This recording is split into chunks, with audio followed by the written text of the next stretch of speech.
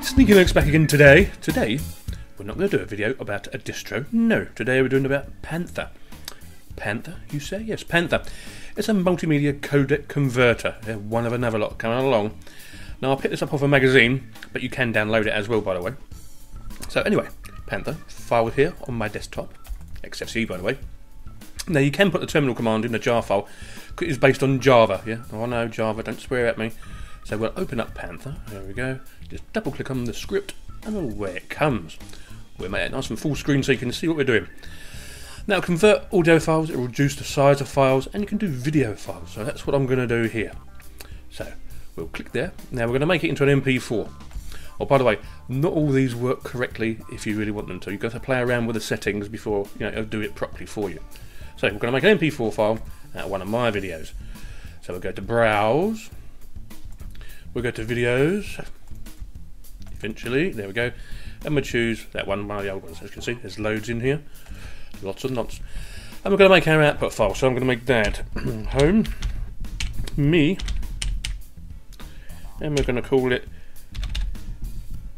that 22. Yeah, that sounds about right. And it'll put the extension on the end once it's converted, okay?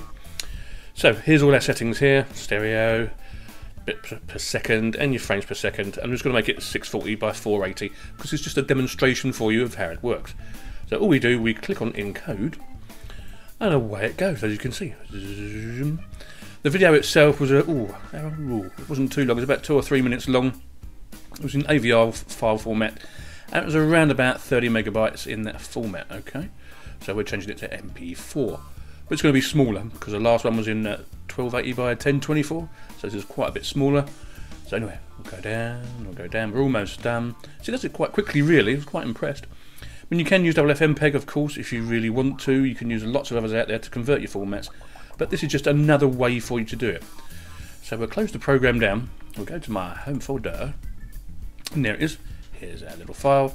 We'll open them up, and as you can see, plays just as it should do. Quality is not particularly brilliant, but then again I did do it in a different format for the original, okay? But that's how it works. So yeah, that's a nice little quick one for you, called Panther. Yes, Panther. You can go and download it and have a look and check it out yourself. sneekylinux out. I see you later. Bye bye.